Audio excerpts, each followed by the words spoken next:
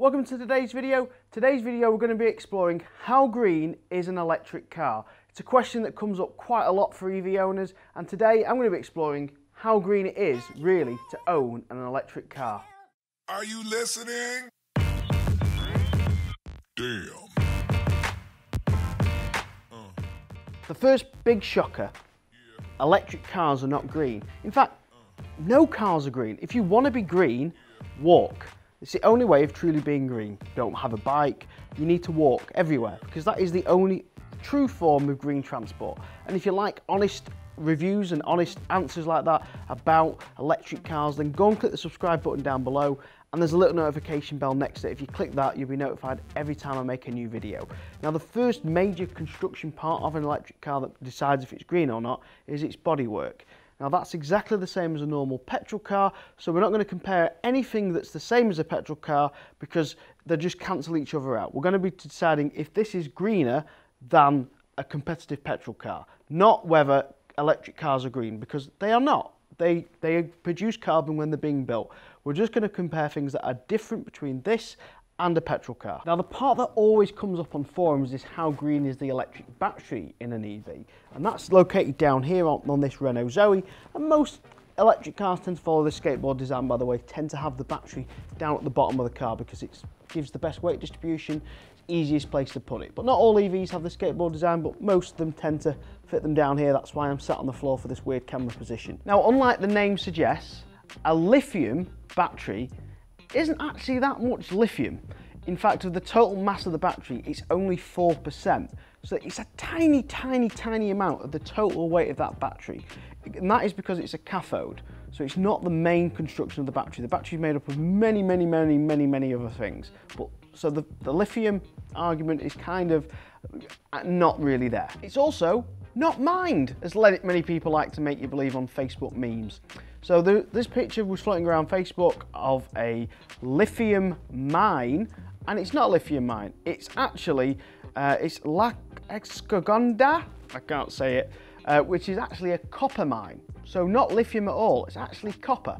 And copper goes in, yes, it goes in electric cars, but not in massive amounts. It's contained more in consumer electronics, TVs, mobile phones, laptops, PCs, TVs, you name it. There's more copper floating around in them than there is all the electric cars in the world. But that is actually a copper mine, not a lithium mine. So that is a very incorrect fact. So the next question is, where does lithium actually come from? Now, it actually comes from salt brine pools, which is dissolved metals in water, and they extract this basically, in layman terms, evaporating the water away, and what you're left with is lithium and a couple of other sort of minerals, salts, etc. So that is where lithium actually comes from. It's also a byproduct, waste product of oil refinery. Now, when they basically extract oil, there is waste water, and in that waste water there is quite a lot of lithium, and some of the oil industry now are, instead of disposing and throwing this water away, they've realised there's some money in it to extract the lithium of it and then sell it to people who make batteries. Not necessarily for electric cars, it could be for mobile phones or other consumer electronics, but that is where lithium comes from. Now, the most important thing to remember about lithium, which everyone likes to forget, it's a metal, which means it can be recycled. So once it's extracted, it's not thrown away and never used again once you finish using it in your car battery. It can be taken out of the car battery and reused, maybe in another EV battery, maybe in another purpose, but at the end of the day, it's a metal. It doesn't just suddenly stop working, it's just a metal. So they just reuse it and recycle. The other commonly used metal in the battery is cobalt. Now, cobalt is actually only 1% of an EV battery, so a very, very low percentage. Now, there is issues with cobalt, but nothing to do with it being green. More to do with other major issues, with one being child labour used to mine it in a lot of third world countries, and basically the practice of mining and the way it's mined on who mines it, because it basically mines in little shafts. There's a whole human rights issue, and the biggest players of EV batteries is very little compared to the amount of companies that are using basically cobalt for mobile phones and other practices. More cobalt's bought by them than the EV industry. And the biggest buyer of cobalt, the biggest, is the petrol industry. They use cobalt as a catalyst in fuel to make it low sulfur. So they actually buy more cobalt than any other industry. That is the biggest cobalt buyer, is actually the oil industry. So is an EV greener than oil? Well, if they're buying more cobalt, then that kind of counteracts that one. Oh, quick side note, Tesla are aiming to get that 1% down to 0. Now the next one is a motor. Now this motor here doesn't actually contain any rare earth metals, but certain EV motors do. But being rare earth metals is the key word here, they are recyclable, so they can be reused when the motor has finished its end of life. Back on the floor again, because I need to talk about the brake discs, and I wish I read my entire script first, because then I would have stayed on the floor and just moved rather than moving the camera around to get to the motor. Anyway, brake discs, brake pads on an EV aren't used as much. Now if you don't have an EV, you won't understand why, but if you do, you understand what regenerative braking is. Regenerative braking means that instead of you using the brakes, the power is absorbed back into by the reverse of the motor, if you like, and that power goes back into recharging the battery. So the resistance of the motor slows down the car, recharges the battery, which means you don't need to use your brake pads and brake discs. Now what this results in is less dust from brake pads and brake discs. Less dust, less PM2s, better for the environment, less changing of brake discs, less changing of brake pads, also means, you know, less products being made. So yes, again, greener, less manufacturing costs, less manufacturing uses. What if you're only charging your electric car from coal? That is often said to me by people who don't drive electric cars, who just want an argument on why an electric car is not green. Well, if you only plug it in when we're burning coal, then your EV is not clean, it's dirty. Well, unless you live in a very, very in particular state in America where they do literally only have one or two coal power stations that run the entire grid, if you live pretty much anywhere else in the world, any other state in America, California, Texas, the UK, there is wind and solar energy that are powering the grid. And more and more each day, there is more and more wind and solar energy coming onto national grids, especially here in the UK. Now, the other thing to remember that a lot of people like to forget is you actually need to use electricity to make fuel.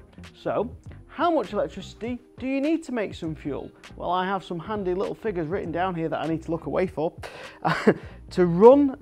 To basically make 1 UK gallon of fuel, that's 4.54 litres for our American friends, it takes 7.5 kilowatt hours of electricity, which could power an EV, family typical sized EV, for about 30 miles. So before you've even made before you've put the petrol in a forecourt, delivered it to the petrol station, powered the forecourt up, put it in the car, before you've burnt that fuel, you've already used 7.5 kilowatts of electricity, which could have already travelled an EV 30 miles. Now, if you also burnt that fuel in an EV, you could then get some more added power out of it. But we're not going to we don't burn things. We don't like burning things to be green. Burning things is not green. So we don't, instead of basically putting 7.5 kilowatts into making a gallon of fuel, you might as well put 7.5 kilowatts in something like this, which will take you 30 miles. And you haven't burnt anything if you've used wind or solar off the grid. And if you are not on a 100% green energy tariff and you own an EV like me, and you want to be on a 100% energy green tariff like me, there's a link down below for Octopus Energy. Octopus are a 100% green energy supplier. And there will be an added video of this two-part series about how green is your electricity supplier. And just to let you know, I've checked Octopus out and they are very, very green. And if you switch them, £50 credit for you, like I mentioned, and cheap electricity at night from 5p per kilowatt hour when it's all running that lovely wind energy. Just before I go completely off topic, it's very important that I tell you why I know there is more wind going in on the UK. Now, coal in the UK, coal power plants are subsidised by the government to run. Wind used to be when it was not economical to install wind. So the government used to give grant for wind and install it, and they still give grant for nuclear power plants, as people know about Hinkley Point C or whatever it's called now. But in the UK, wind is no longer subsidised, yet there is companies still installing wind plants in the sea and in the UK. And the reason for this is it makes them money. Wind is the cheapest form of energy generation possible. That is why there is more and more wind being installed, because it makes companies, energy companies, lots of money. And that is what they want. They want to make money. So make sure you check out Octopus Energy, and also the video I've got coming about how some energy companies are greenwashing us. So if you click the subscribe, you won't miss that video that's coming in a few weeks. The next thing that decides how sustainable and how things are going to last and how green they are is basically how many times you need to replace them and fix things on them, because the more manufacturing we do, the more plastic waste we get, the more issues we get. Now, the biggest thing with EVs is there is practically no servicing of them. There's no oil services, so there's no oil filters, there's no fuel filters. All these little bits like timing chains, they all have to be manufactured and made, and most of them arrive wrapped in plastic, and the old ones get thrown away, and they try to recycle what they can out of it, but it's not green. It's constant trucks delivering parts, fitting these parts, taking these parts away. There's a lot of plastic, there's a lot of waste, there's a lot of rubbish that's created from them, and you don't need any of it with an EV. There's no oil, there's no timing chain, there's no timing belts, there's no all these moving parts that go wrong, engine replacements, exhaust replacements, and we haven't even got into the entire issue of how EVs don't burn anything like fuel. But all these little additional things add up on what makes an EV greener than a petrol car. And EVs are the most important thing about an EV is the longer it's on the road, the greener it gets. Now, if you really want to be green, if you've got an old petrol car, then take the engine out, recycle the bits in it and put an electric powertrain in. That is the greenest thing, because the carbon is embodied into the body and you've redone that car. But most people won't do that. If you're thinking of buying a new car and you can't decide if it's going to be a petrol car or an EV, buy an EV. It's the greenest choice you can make from day one.